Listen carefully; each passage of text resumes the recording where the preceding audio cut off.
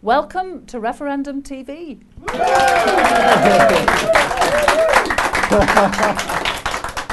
We've made it. I'm Lesley Riddoch. I'm a journalist, broadcaster. In fact, now I am a broadcaster again. This is an exciting experiment which is going to be lasting for the duration of the festival here in the Hill Street Theatre, which is Fringe Venue 41. We're not planning to have a constant audience, but somehow a small select bunch have crept in. Yay! Doubtless that will be a feature of days to come. We're all supporters of the Yes campaign. We all plan to be voting yes in the referendum, but we're not all of us slavish supporters of anything, and we're probably as unhappy with that kind of uncritical examination of one side or the other. We're here to examine ideas, not just to kind of reproduce them. And there is, as you can see, no auto cue. There will be plenty of ad-libbing. There will be lots of new people. There will be lots of different perspectives. There is lots of voluntary effort. That is what is bringing you everything today. So it will be, I'd say, slightly friskier and perhaps a little ropier than television normally appears. But for all of that, I hope it'll be something robust and interesting. And I'm sure there will be plenty of mistakes, not least from myself. Now, every day we've got different sets of presenters. This is no exception. We normally have one key presenter, or the person that's kind of just talking the most. And then we have co-presenters, and I'm delighted today to introduce me co-mucker, Iain MacWhirter. Now, this is a bit of a famous first for both of us, actually, Iain, because although we've both been working, well, at one point we worked for the BBC for what seemed like 400 years, but was possibly only 20, we never actually appeared together on anything, I think. Is that right? Are you sure about that? I'm pretty sure. We must have at some but stage. You see, if you can't even remember it, how unremarkable was that then? No, I know. And as you rightly say, this is not about old stages like us. This is meant to be takeover television. We have so many people now who feel excluded by the mainstream media. Some of them think the BBC is biased. I don't particularly subscribe to that theory myself, but it's certainly people feel these institutions are kind of inaccessible and that they're excluded. Now, this is an attempt, as you rightly say, it's an experiment. It's based on a fringe show at the Edinburgh Festival here at the Hill Street Theatre. And the idea is that the kind of people who feel they're excluded by mainstream media, who are belittled by the Beeb and who complain about it all, can actually have an opportunity to get on air themselves. Because what's happening now, broadcasting is being transformed by the kind of technology you have in this room. Anybody can now broadcast their own TV shows. Okay, you need a team of very able and very energetic helpers like here today, but basically the technology of broadcasting is very different. You and I remember when to do an outside broadcast, for example, you have huge trucks, massive Pantechnicon, huge wires like that. That's all gone now. Well, that was, of course, television. Because I was in Steam Wireless, so I never even had to brush my hair in the morning. We only had to get a satellite truck and aim between buildings so that we could get the signal. But yes, those are all the kind of old days. But you take my point. I mean, it's the kind of transmission of terrestrial television and the big bureaucracies of broadcasting were largely built on the fact that it used to be a very difficult and costly technical exercise. And with the internet now and with digital cameras, practically anybody can do it, and that's what we're trying to show. Sure. Now, the other thing is, I mentioned at the start that this has really been put together by people who plan to vote yes, just for the sake of any argument whatsoever. That's you. I never say, as a point of principle, I never say how I'm going to vote in any election. And the reason for that is simple. I'm a journalist, a political commentator. It's wrong for me to be backing political parties. Of course, this isn't an election. This is a referendum. And that's totally different. And I have no problem about saying that I'm voting yes in this referendum. I would be amazed if anyone is surprised about that, given what I've been writing in recent years. But let's put it on the record. Because I am actually not a nationalist. I've never been a member of the Scottish National Party, despite what number of paranoid Labour peers seem to believe. I've never been involved in any... Hello, George Fawkes, if you're watching. I've never been involved in any political party apart from the Labour Party, and that was a long time ago. Yeah. So I'm not... I come from a non-nationalist background. In fact, in many ways, would have been a kind of instinctive unionist, because probably like you, when I grew up, the idea of nationalism was a bit offensive. And if you see many nationalist political parties across the rest of Europe, particularly the small ones, they often come from the right, the far right, and they often oppose immigration. Now, That's a totally different situation here that we have in Scotland. This is civic nationalism. It's not narrow-minded nationalism. It's not even the property of the SNP. Tremendously important to remember that this week, because what everybody says, you know, because of Alex Salmond's alleged beating at the Great Debate this week, that's some kind of setback for the Yes campaign. You and I know it's not really about the SNP at all. It's a much, much wider movement altogether. It's a civic, democratic movement for political change. And I have absolutely no problem about saying that I wholeheartedly support it.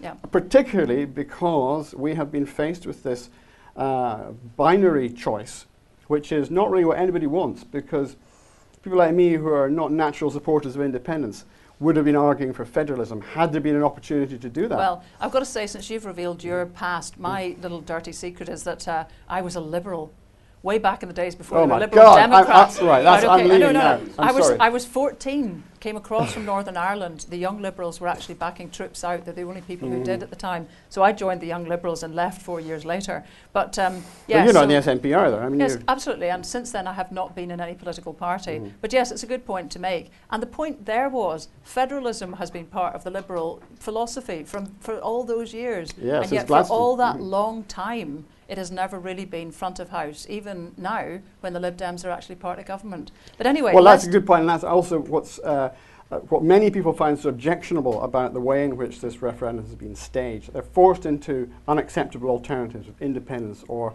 the status quo. And we've had, you know, this week we had the 3 UK parties, unionist parties, signing this document saying, oh, there'll be federalism or something like it, lots more powers to the Scottish Parliament.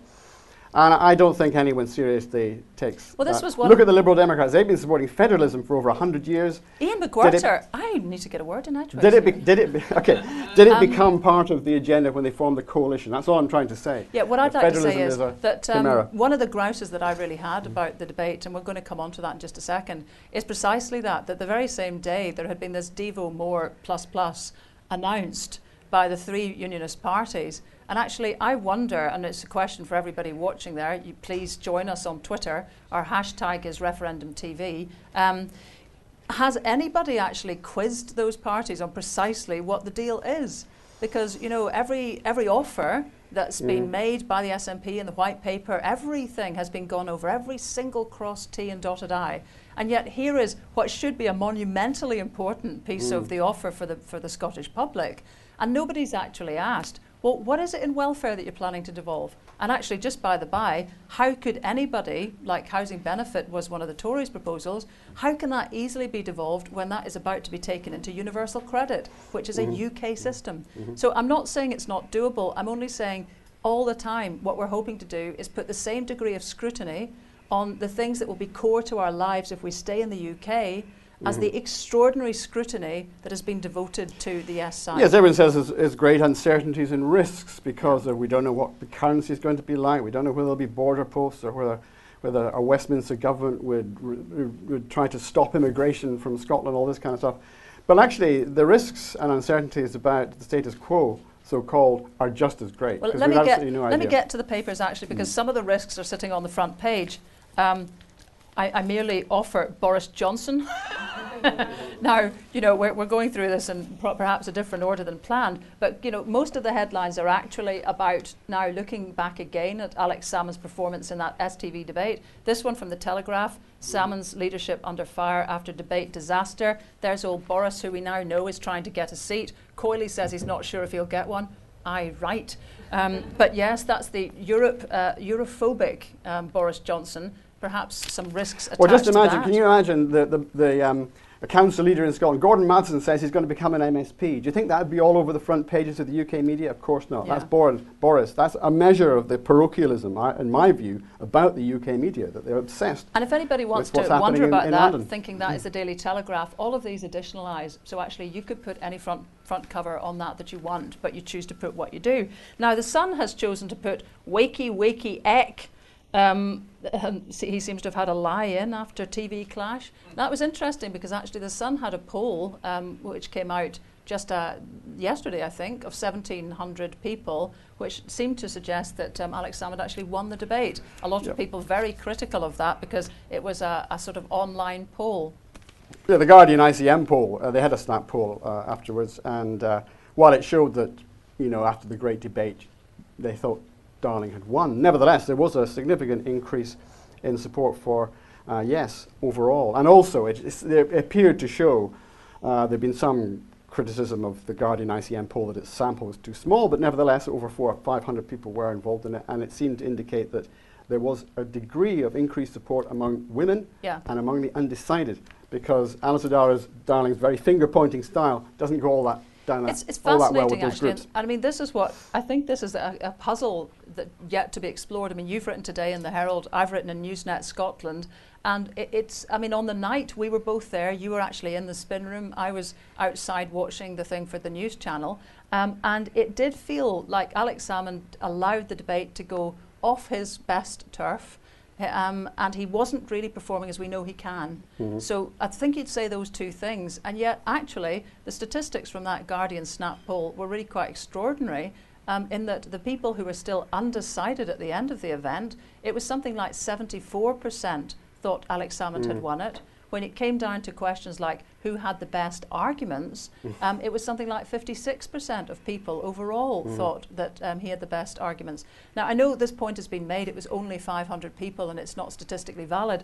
I have to say, as somebody who pores over regularly and has done for years, over polls that are UK sample polls, which have 1,000 as the usual number, and which then tend to have only 100 Scots to demonstrate demographic differences. We've been constantly struggling with an under-surveying of Scottish opinion. So actually, in the great scheme of things, 500 is quite often more than we've been dealing with to look at things like our comparative views on immigration or the bedroom tax, for example. Those judgments have been made, are the Scots different, on the basis of 100 people, usually.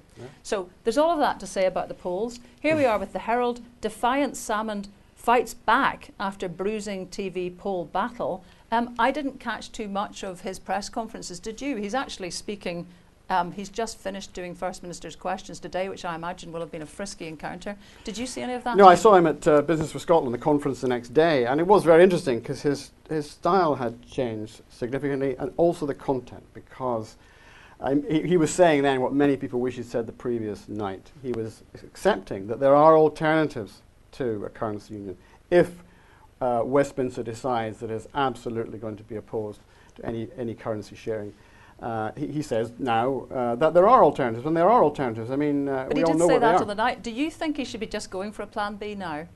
Yeah, I think he should certainly spell out that the plan B exists. Now, I mean, the reason he hasn't done that in the past, for obvious reasons, because as soon as he does that, people will say, oh, well, you know, Scotland's going to have its own currency. It'll be a banana republic like Panama or Argentina.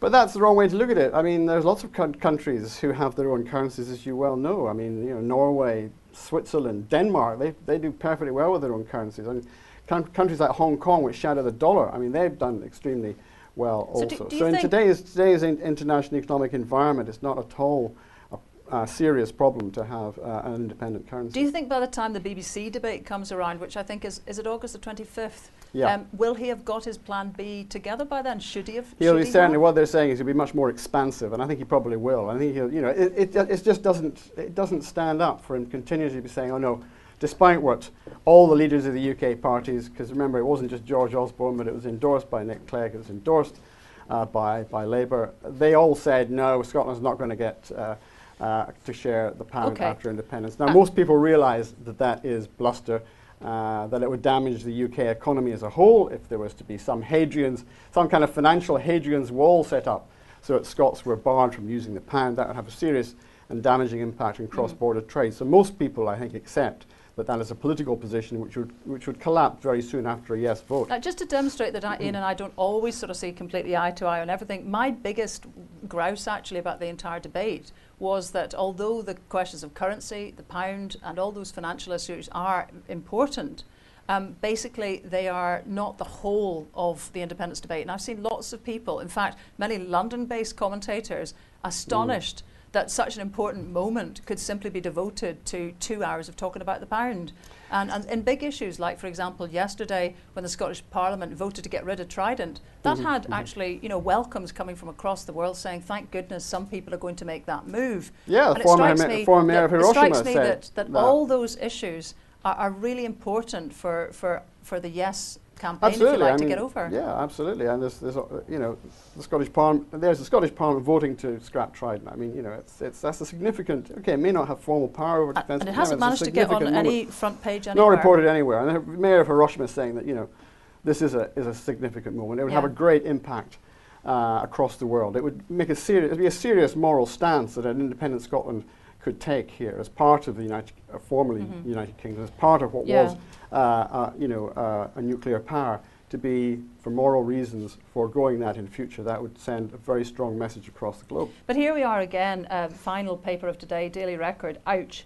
And I suppose this is the thing that, again, a grouse about this, I suppose, is that things are so much focused on the leaders, on the big men, if you like, and on these kind of set-piece debates. And actually we know from past experience, whether it's been Nick Clegg, who did very well in debates and then sort of disappeared at the polls, we can see that sometimes that really doesn't translate into the big game changer that everyone expects. And I think I'm very much of the view, having done, actually I'm told, 110 meetings since September, of all sorts, actually some to do with my books, but some to do with the Yes campaign. It's more a kind of small change everywhere under the radar that probably transforms places, and that big moments like this are not the silver bullet that everyone expects. No, well, hopefully. Well, everyone's saying that this referendum campaign has revived the town hall meeting, has revived public meetings across Scotland, and certainly my experience of going around Scotland is that there has been a great engagement, tremendous engagement in this decision, far greater than in the previous referendums in 1997 and 1979. And while it has, but for the press, it's been very much a one-issue campaign. It's all been about the pound. Partly because we are in a situation where the UK press is very influential in Scotland. The Scottish press tends to take a unionist line as well, apart from notable exceptions like the Sunday Herald. They concentrate on this specific issue. They're also inclined to present politics in a very presidential style. It's about party leaders, it's about parties. And actually that's kind of redundant in this referendum campaign. For a start, you know, it's not all about the SNP, that's what we said right from the start. And also, you know, uniquely in my experience, this is something where these grassroots have been, you know, extremely well involved. Hopefully we're going to hear more from these people, not just from people like you and me. They're going to hear from these people, and that's what this programme is really meant to be all about. Well, indeed, that's a very good point. And let's actually start to shuffle ourselves on now that we've looked at the papers. I think we're going to have one of our first guests on here today. So let's have our first Referendum TV guest. Give it up for Sarah Sheridan. Hey! Sarah, hello. Hello. Lots of microphones. Yes, yes. With mics. Now, we were talking there about the whole campaign not being simply, you know, the SNP or Alex Salmond or whatever, and that's not to belittle them, actually. I think it's worth saying we actually wouldn't be here today unless Alex Salmond's leadership of the SNP had led to sufficient election victories that a referendum was even doable. So I'm not in any way dissing the SNP, but it's a movement that I think we're in. And the reason I say that specifically about yourself is because I saw you as part of the Yestival tour in Dundee. Yes, I was that person deep in the back. Bright lights, so it's always very bright lights, isn't it? Yeah. And you did an amazing thing because, well, in fact, the whole Yestival tour, if anybody's missed it, has been a fantastic thing. I was actually doing a small tour of the Western Isles, hence my little Buchor badge. I don't know if you can see it here, which is Gaelic for "you should." Interestingly, the Gaels do not have words for yes and no. Well, actually, neither does Irish and Gaelic. Both languages don't have that concept. They simply put the verb back to say you should or you shouldn't. Hence, you will, you will, you will. I merely offer that in. So not many people know that.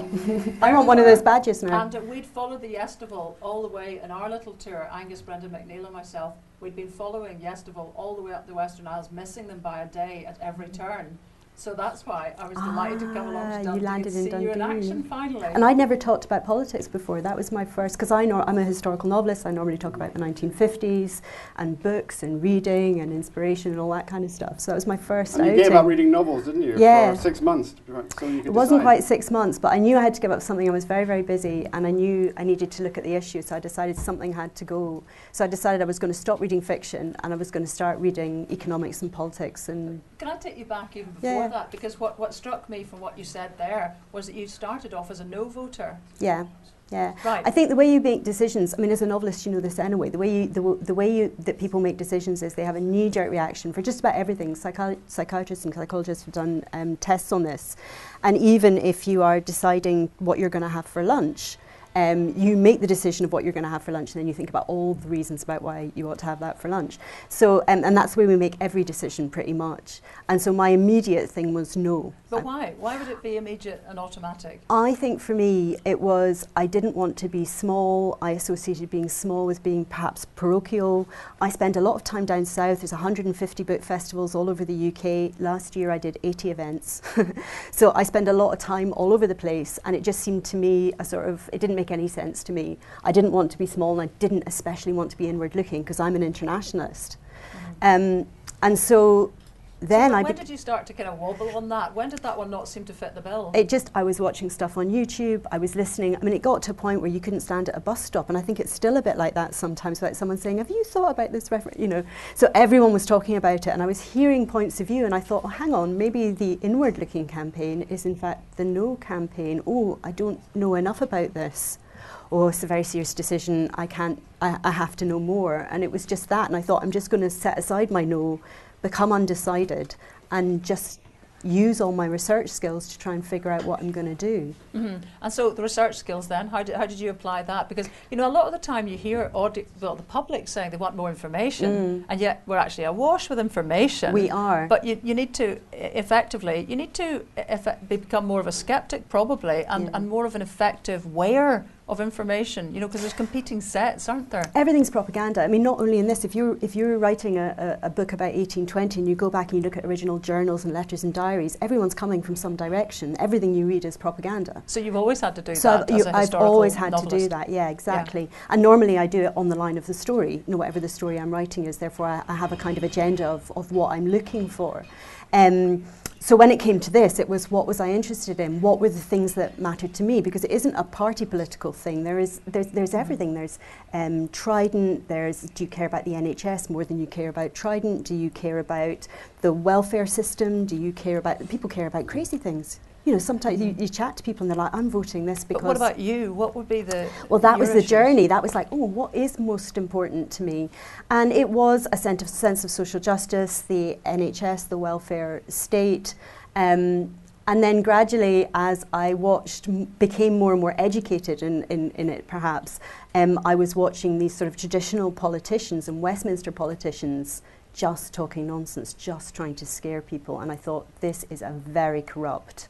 So was February the 13th a date for you then? That's the one etched in many people's minds as the day that Gideon told us we couldn't have the pound. Yeah, that was one, and I thought, oh, I bet we do have the pound. I just don't. It's not that I always knew that you couldn't trust politicians. Of course, what kind of idiot doesn't know that you shouldn't trust a politician? But actually seeing the scale of it, and then starting to look at Westminster and this archaic and incredibly corrupt, very heavy, very costly, and actually quite ineffective system of government. And I've always been a wee bit left. I'm not radical socialist, but I'm kind of to the left of, well, actually these days I'm probably to the left of Labour, which is a little bit scary, and something I'd never thought I'd see myself being, but there I am. But I think that's a really important point, because actually you're to the left of the entire political culture of England. There is not a fag paper between them. There really isn't a fag paper between them when you start to look at what they're saying, and then they just will try. You mean Labour and the SNP? I mean the Tories and the Liberals and Labour. But it's also the structures. I mean, my husband Chris, we do a podcast together, and he'd come up with, I didn't realise this, I think there are, now correct me if I'm wrong, 760 peers in the House of Lords. Way overcrowding. Drawing something like 300 quid a day. That's £44,000 if you made that a salary. And bishops. Yeah, there's bishops in there, which I find just extraordinary. I know. And I mean, I sort of knew some of this stuff already, and then suddenly thought, oh, I'm going to become a bit militant. I can just see it coming on. I'm going to be militant any second. And there I was, and I was like, we've got to do this. There's just, I couldn't find a no reason anymore. So tell me a bit about the Yestival gigs then, because well, I only did the one. Different. I only did the one, and I did one with a bus party up in Stirling. There's been lots and lots of stuff, and I blogged on for the National Collective.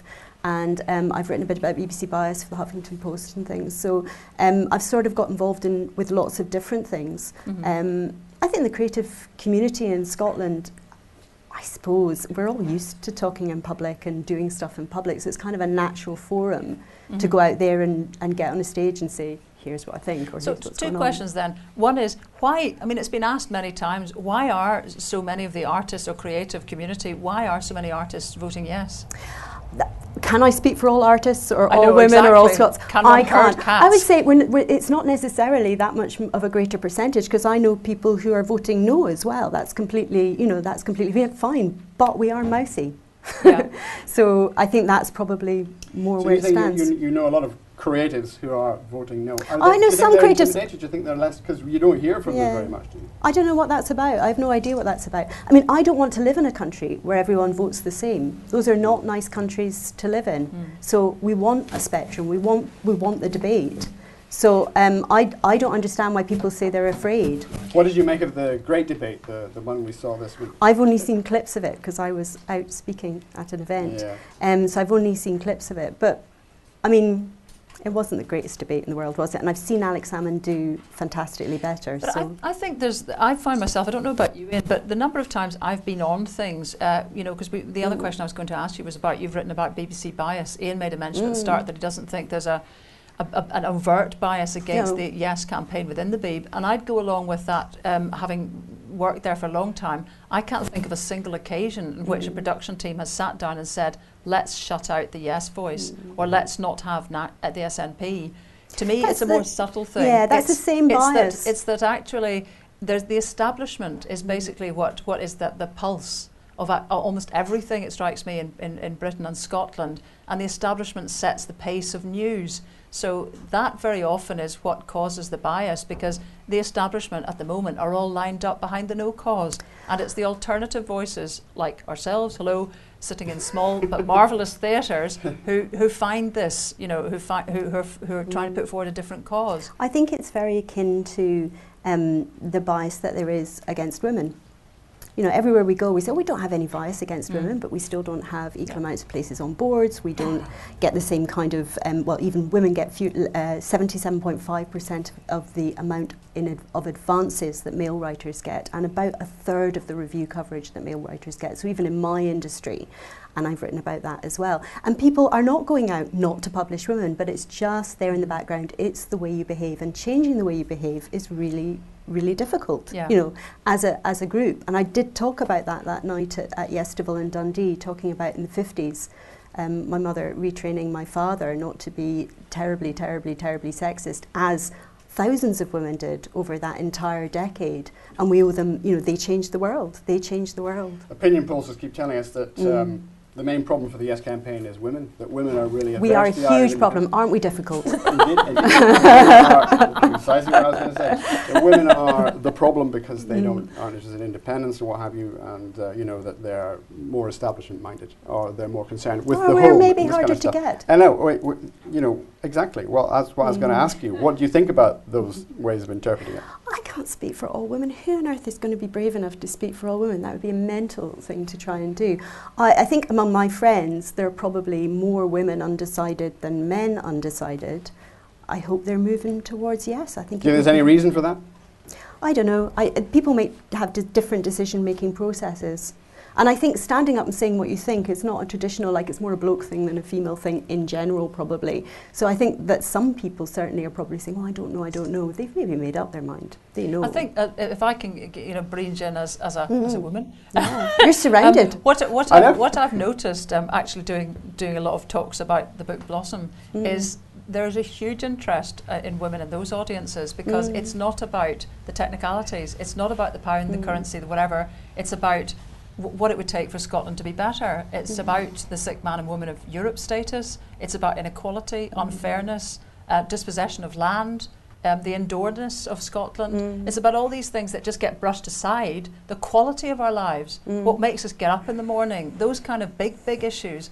And above all, childcare and questions about child well-being and comparisons with countries where they do it better, so that you can see actually it doesn't really need to be that way. And stories. I think people really relate to stories. I mean, perhaps you would naturally agree with that. And so much of the debate so far has been statistics, not stories. And these kind of, if you like, technical aspects of what would happen should independence go ahead, well, actually, we haven't really properly established what the job is. You know, To we've be got fair, two tool sets and we haven't established the there was job. one big offer in the white paper independence, and that was free childcare. And no party has yet equaled that. No UK party. Ed Miliband said he was going to move down that road. He never really did. So it is a significant moment, I think, when the Scottish Government actually made that the centrepiece of the independence project. But that is great for men as well as for women. I mean, we are shopping around for better government. In my head, that's what we're doing. We're having a look around, shopping around for better government, and then we'll make our decision. And actually, I think in the course of that, also thinking who puts priorities on things, because it's okay to have a policy, but I think a lot of people that I've met will say, has this just been stuck on because basically the SNP need women yes voters? Now actually, in many circumstances, that's what creates change. Yes, that governments need to co-opt certain interest groups. I'm okay with that, exactly. But I think what's more than that, since you asked the question, Iain, is that there needs to be a constant reference. That should have been Alex Salmond's first contribution. Not things about, you know, not things about aliens. No, but not things about aliens coming in. It should have been a direct question to, you know, will the UK give free childcare to Scottish children? Maybe next time. He'll be watching this. There's a good thought. He'll be like, next time I'm on the podium. Well, that's a good thought. And thank you very much for those and for everything, Sarah. Thanks for and what are having you me. off to next? Are you doing things in the festival? Book festival next week. I'm doing an event about my 1950s murder mystery, so I'm looking forward to that. Right, okay. Well, thank you very much for that. Thanks for having me. Thank you, Sarah Sheridan. Okay, well, we've been having no end of campaigning videos, tormented audiences, cinema audiences around the country. In fact, there was some of them actually had to be removed because there was such a negative audience reaction. Well, a band from Dundee called Orc Mischief have been making their own videos, and they're going to join us now and tell us all about it.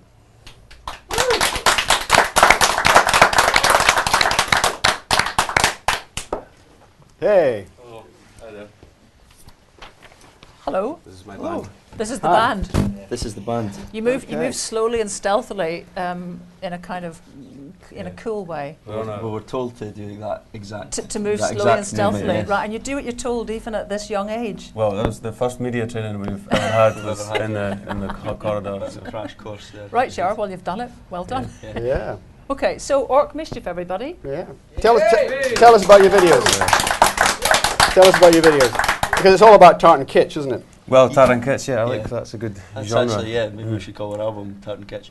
We've been in a band for about a year and just kind of tongue-in-cheek songs about various different things, not just like satire or political discussions, but we made we took the opportunity to kind of run on the back of the independence debate and make a video for one of our songs, which is called Independent Scotland, and is basically just a massive list of all the. It's actually a brilliant parody. It's a brilliant parody of SNP, Party Political Broadcast. You can see them from 20 years ago that are actually pretty similar to what we've done. So we kind of took that cultural cringe and just drove right through it. We just went with it, celebrated it. Yeah, celebrate, exactly. Do you feel the cultural cringe too?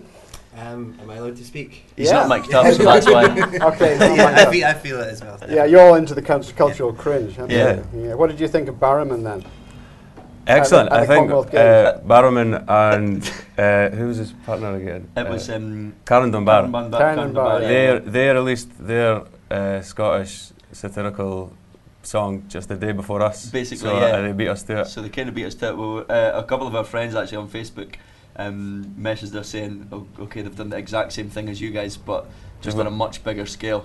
Maybe they had slightly different budget to us, I don't know. It was kind of a hand held up some Monroes for us. And when you're talking about budgets, this has also perhaps precluded us from doing what we wanted to do, which is play your video in at this point, but you can see it presumably on YouTube or where? So we've got, we're obviously on social media. We're on facebook.com/the Orc Mischief and youtube.com/the Orc Mischief.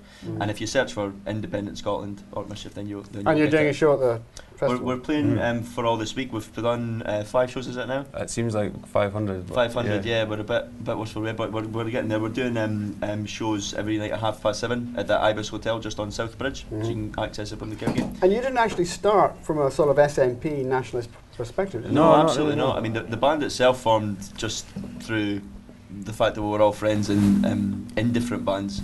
We were just actually on our way up to a show on the A9 to Inverness, and just kind of started writing these songs. But obviously through the debate, this is one of the things that we've chosen to write a song about. So is it just a song, or do you actually support independence? Well, I think like we've all got our individual views. We didn't come together and go, let's. So yes, no. Yes. Yes. My grand's watching no. You've got some high-tech gran if she's watching this. She's got a Union Jack in her front garden, so we can't actually. Yes.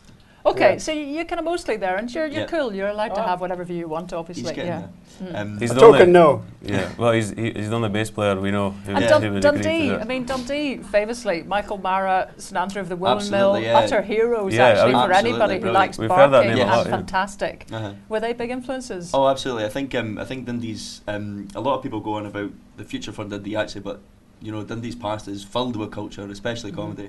Like you're saying, Michael Mann and St Andrews are both big influences, certainly for myself, over the past couple of years. But it's interesting because Mike actually was anti-independence. He died so sadly last year. Yeah. He actually picking up the point that Sarah Sheridan had made.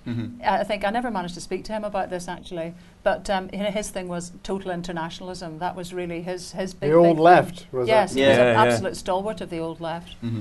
So I mean, obviously it's not a kind of monopoly of any view on any particular side. Yeah. No, I think you're right. I mean, I think what you were saying about, I think it was Miss Sheridan was saying about a big-minded Sarah, we're friends. Yeah. What Sarah was saying was that she thought the No campaign was the sort of small-minded campaign, and I kind of agree with that. Although it's saying Scotland would go on their own and become a small country, I mean, you get to stand on your own amongst like other international states. I know people have lots of views on that, but I mean, I had to write a wee thing myself about why artists and creatives seem to be so much more on the yes side. And actually, having gone to a folk festival in Norway, Gaiteberg, with a whole lot of Scottish musicians, I was having a conversation with them because every single one of them planned to vote yes. And what they said it's because they travel around so much. In a funny kind of way, it was the opposite of what Sarah said at the start, because they go to so many small countries, you can see the fruit, the benefits of it. Culture is absolutely central, not a secondary thing that you do after you've done the usual British bit and God Save the Queen and everything. Then you get your wee Scottish moment. It's actually the centre of culture and it's well funded. No, I completely see that point of view. Again, like I'm not really sure where the kind of artist. The percentage of artists, how it's grown, why that is, to be honest. So your perception is that creatives, if you like to call them, they're mostly moving towards yes. I think certainly at the Fringe, one of my friends is actually a tour guide in the city, and he's noticed that, I don't know if there was a poll done or if they just looked at the different shows that were on, but there's certainly, during the Edinburgh Fringe, there's more kind of leaning towards the yes. Okay, well look, we're running out of time, but this is Takeover Television, so tell us a bit about, your videos are extremely professionally produced. How did you manage to get that off the ground? Well, basically, like I'm just a super talented guy.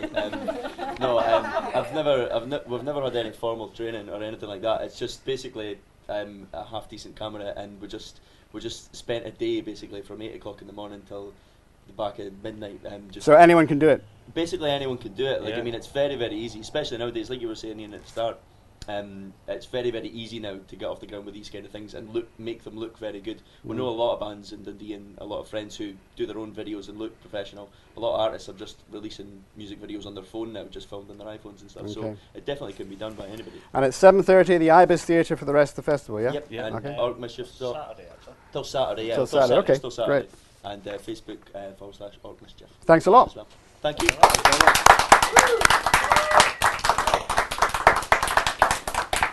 Well, as the Dundee lads depart, our next person on the spot is Tommy Barkowy, although I'm pretty sure I may have mispronounced that. It's not actually. I'm now skipping along too fast, and I think I've possibly chucked my piece of paper away. Yes, it's Iain, this just shows it's live. I've Indeed, jumped too indeed. fast. Well, everyone kind of accepts that Alex Salmond said what he meant to say at the great debate the next day when he appeared at the Business for Scotland conferences, when he started talking more constructively about the options, the alternatives, the possibility of a plan a plan B to a common currency with the rest of the UK. So we've got Ivan McKee, who is Director of Business for Scotland, and he's here with his wife, Ewa. If they want to come in, we'd have words with them. Here you go. Yay! Ewa. Hi. Yep. Hi, how are you doing? Hi, good to see you. Okay. Well, tell us first of all, Ivan, tell us first of all about what you heard Simon saying at the Business for Scotland conference. Do you welcome him now expanding this out from beyond just only a common currency? That's the only option. They're not prepared to consider any alternatives. Now he appears to be thinking about something more constructive. There's a couple of parts to it, a couple of strands to it. There's the economic aspect of it, where the reality is that this isn't the biggest issue.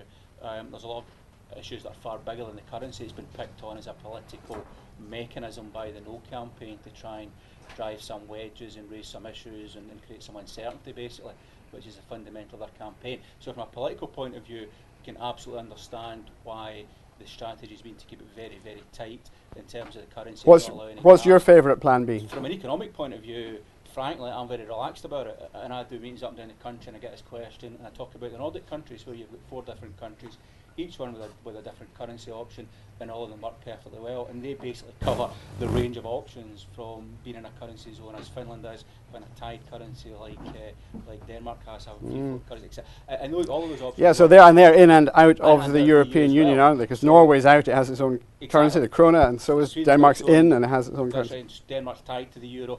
It floats, whereas Sweden floats freely. So all of the options that are in the fiscal paper are actually covered in the real world in Scandinavia. So why has there been so much reluctance to talk about it then? Well, I think that it's from the political point of view because it's been seen as a No campaign as an opportunity to create uncertainty and doubt, and they're trying to drive that agenda.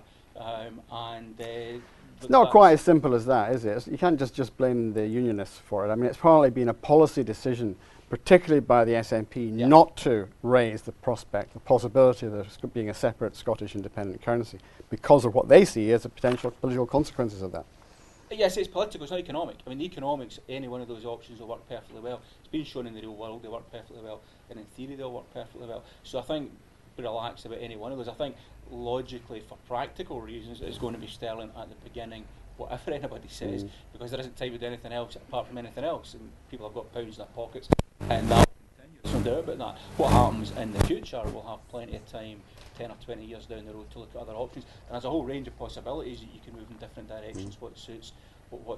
But in terms of where the campaign's at, I think it makes sense to state the reality, which is we're going to be using the pound on day one. Okay. From an economic point of view, it makes perfect sense from the rest of the UK's government. Matter of fact, it'd be a disaster for them if Scotland wasn't using the pound for all kinds of balance of payments, transactional costs, etc., other reasons we know. Okay. Well, Ewa, you work in business across Europe, particularly in Poland. You're both of Polish origin. I don't know how you describe yourself in terms of your particular national status, but you spend a lot of your time in Europe. What's your take on this currency question and whether or not it would be practical for Scotland to have its own currency? Well, I think that there is no any regulations which can stop taking Scotland to have pound, and I think that it's the closest decision just now, so it is the best solution for this moment, but any different solution. Talk of the problems that you experience having to change currency between different countries and different regions. So, Polish is still in złotych, not euro. Yes. Slovakia has euro.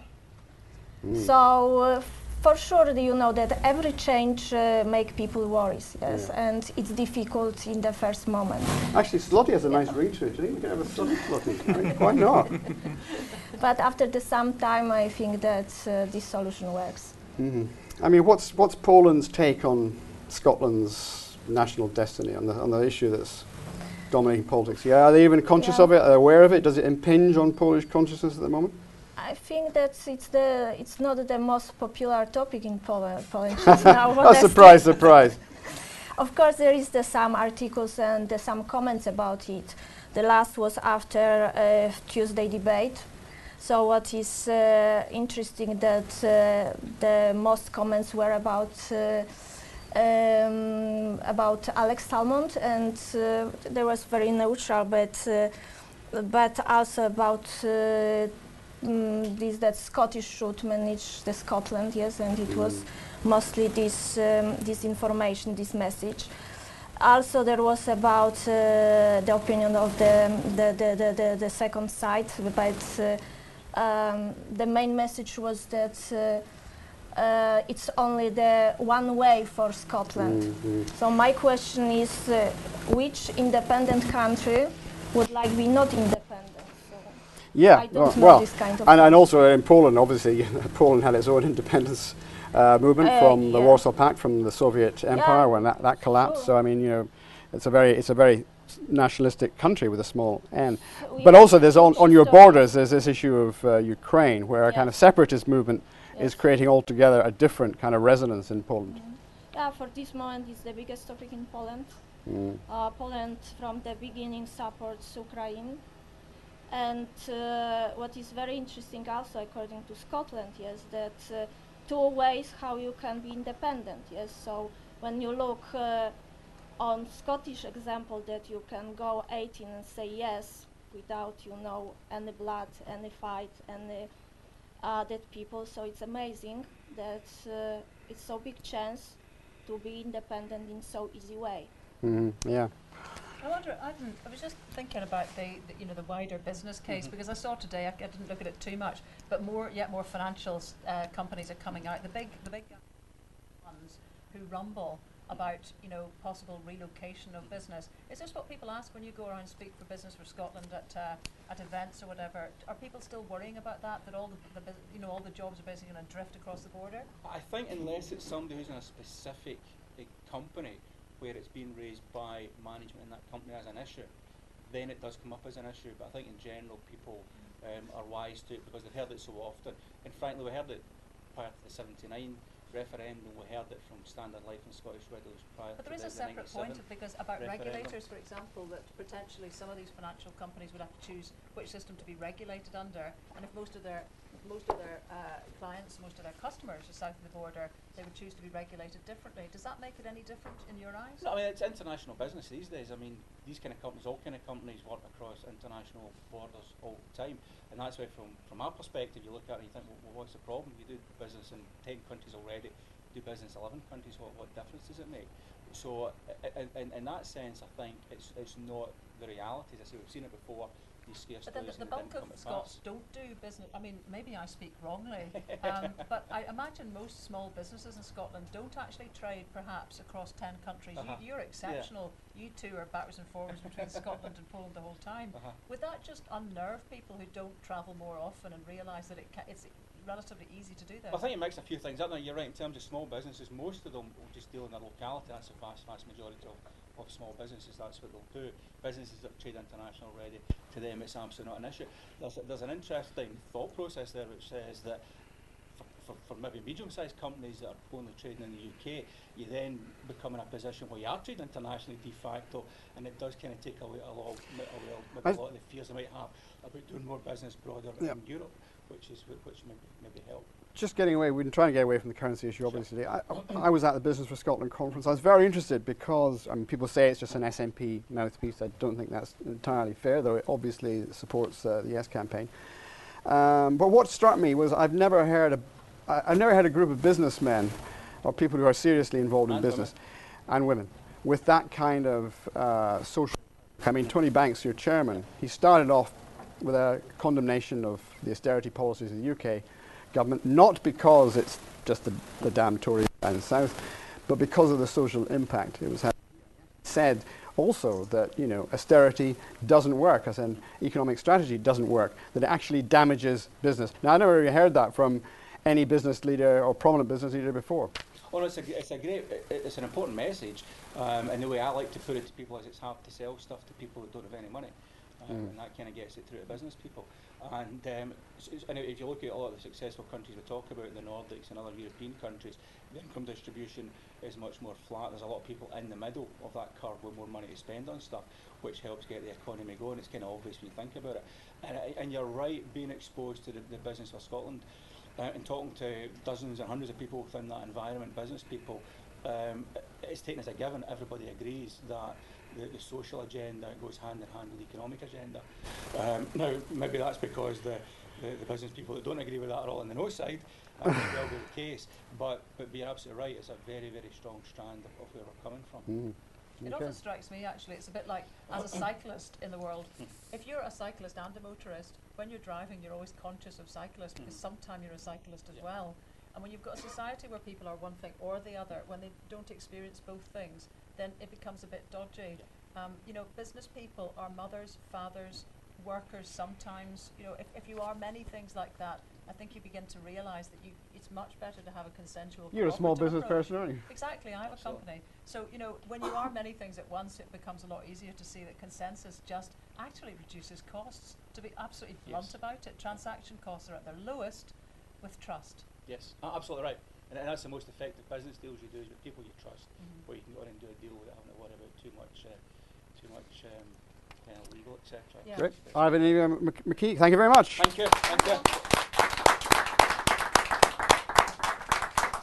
Okay. Well, now. Well, now, after having introduced him once already, now we will be keeping our Polish theme going somewhat. Yeah. Because we're also talking to the man who has set up this venue. I think it's his shout, the hill. I keep wanting to call it Hill Street kind of Hill Street Blues, yeah. Not, you know, we're not going to go there. It's the Hill Street Theatre, and it's the man from Universal Arts who set it up. Venue 41. This is his venue. Would you please welcome Cormac? Good afternoon, everybody. Now, you've managed to, you've robustly managed to sit down, knock off your microphone, which we nonetheless need you to have somewhere near your mouth. How fantastic this is. I think you may end up holding it, actually. That's the problem with it's got a bit of sticky tape on it. It's got a bit of sticky tape on it. You know, I can do this. Because you are now you can stick it up there. And, I think, well, whichever. Because you are also able to kind of carry these moments, Tommy, well done. Can you also pronounce your name properly? It's Barkowy, but you know, because it's a partly Polish, partly German, it could be Barkowy. Right. It doesn't matter. I'm Polish. And I call myself Scotticized Paul. And I've been in this country in UK for 32 years, and I'm working for 25 years in Scotland. And just as a matter of interest, how are you different as a Scotticized Pole than when you were a Pole? When I came to this country, I didn't understand a lot. Now I understand much more. And when I came to this country from Poland, and I escaped during the martial law in Poland, and Maggie Thatcher was my hero. And after a year, I just looked at what is going on around, and I said, something is wrong in this picture. And as well, you know, I lived 11 years in London, and during those 11 years, I had one English friend. All of them, they were foreigners, Australians, Americans. And 18 years ago, I sent this guy to Poland for the holiday. 18 years, and he's still there. Right. So he's bringing what is best of British to Poland, and I hope that I bring what is best of Polish to Scotland. Just to run that back a bit, you say you left Poland while it was under martial law, yes, after Jaruzelski in 1981. Yes, I escaped from Poland. I'm a public person. I'm an actor, you know, thanks to George Harrison, I just got a completely false contract. George Harrison, yes. The Beatle. As in My Sweet Lord? Yes, because he used to run handmade films, and they created for me a completely false contract. And I escaped from Poland. Polish authorities gave me 3 weeks visa that I can get out of the country, and I left Poland, and my 1.5-year-old son, which I haven't seen for 3 years, later.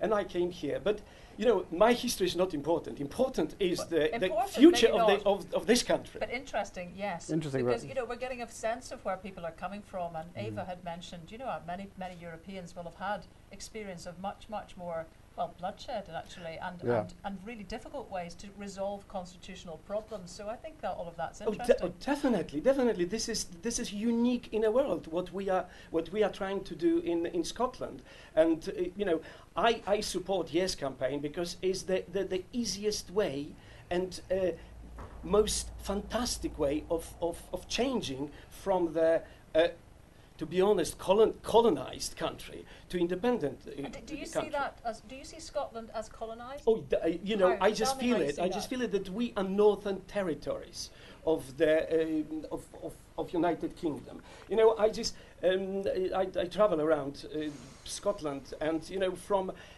Edinburgh to London by train is 4.5 hours. From Edinburgh to Inverness is 4.5 hours as well. So something is wrong in this picture. Yeah, so the Highlands of the colony. Yeah, you know, that's the other thing. But I think that I hope, because we don't have a lot of time now, but I hope that in the next couple of weeks I would like to talk as well with you about the polls in Scotland, because it's 100,000 of us here. Yeah. Yes, I wanted to ask you. Yeah, because you're also leading Polish for Yes. So what needs to happen there? Because would you like Alex Salmon to address that group? Definitely. I just believe that, because, you know, in Poland we feel that we are marginalized by the politicians. And here, if we can hear from Salman that we are important, that a lot of them, they will vote yes. Because, you know, we are a nation who, we love freedom. We were fighting 200 years for our freedom. 25 years ago we got it. It's not really right yet, but I think that this country has got a much better possibility to do it right from the first year. And I'm struck by your numbers, because 100,000, correct me if I'm wrong, Ian, I think is more than the cohort of the 16 and 17-year-old voters. Oh, definitely. So that's a lot of people. A lot of people, a lot of votes, and that's why apart from that, I'm running 2 big venues and have clients around the festival. I just devote my time as well to this Independence Yes campaign. Well, what makes you so certain, though, that many of them would be inclined to vote yes?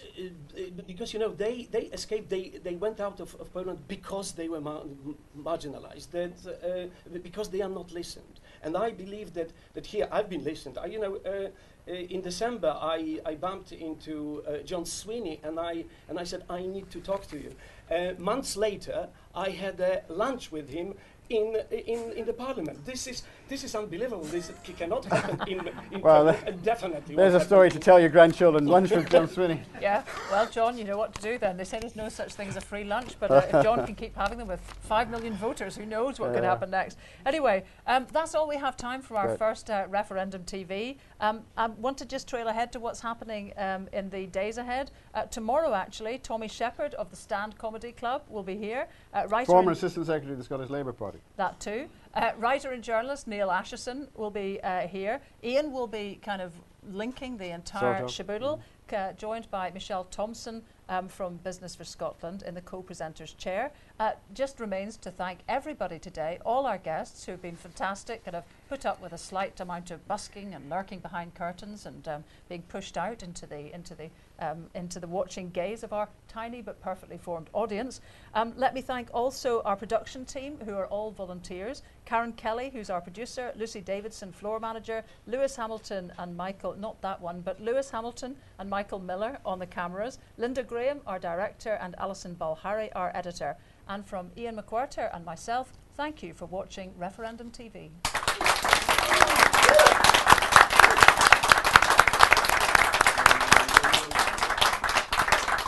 Is that it? Shall we